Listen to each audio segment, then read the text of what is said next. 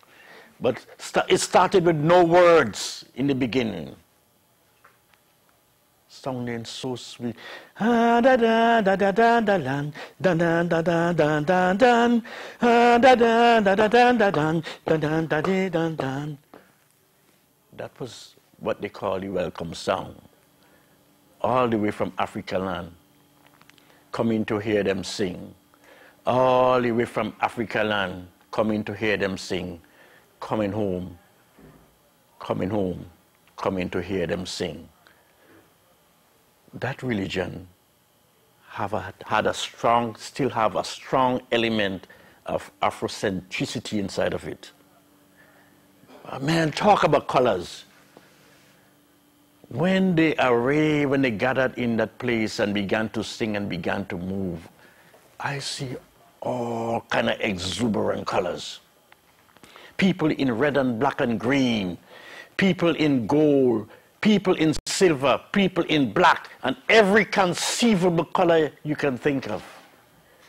But not only that, I noticed that people were just as all different kind of characters.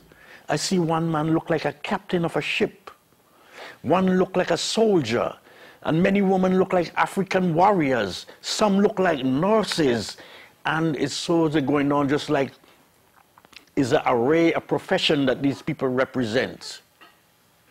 And they began to sing. And they began to sing so sweetly, so moving, so spiritual. And at different time they would broke out into a trance. And then you could almost feel the vibration outside. While outside the door, there were many visitors and people from the neighborhood. And some were laughing and some were giggling. And some were even mocking. Some would say, oh, they think they believe they're better than anybody else. They dress up so, because they dress up this and dress up that and carry on and carry on. And some of them must be a bunch of hypocrites. But the people inside, the spiritual Baptists inside, would just look outside and say, come inside and taste the sweetness of the Lord. And they would carry on in the singing. Now, this was in the 70s, but the story began so long before that. As a matter of fact, that I get so involved and so interested. At one point in time, I really wanted to write a book on the spiritual Baptists. So I set about talking to people, some of the chief pundits inside of the organization in the religion. I remember one time talking to a man named Duff James, Reverend Duff James.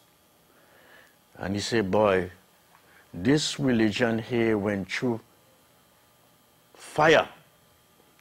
He said, do you know that this religion was outlawed since 1912, and it's not until 1965 that the religion was unbanned? I said, oh my Lord, what happened in that period? He said, son, if you were caught in any meeting, any gathering, worshiping, you could have been arrested and placed in jail.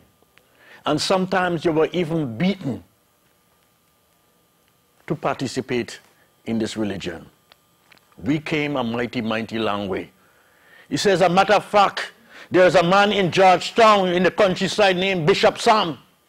He went to jail so many times for this religion. It was no easy road. How could that be? He said, boy, back in those days, that was in the period of colonialism. And the churches, the established churches at that time, thought we were heretics, thought our religion had no substance, that it had no basis, but that wasn't the truth. We are a Christian-based religion, but we choose to worship God how we please. And how dare we do that in that particular period of colonialism? The churches had joined and had joined forces, and so they aligned themselves with the colonial government, and that was how we were banned. And I said, oh my Lord. And as I reflect and I look at the different things that they do, I see they have baptism, and I like the baptism. And they would tell me, like,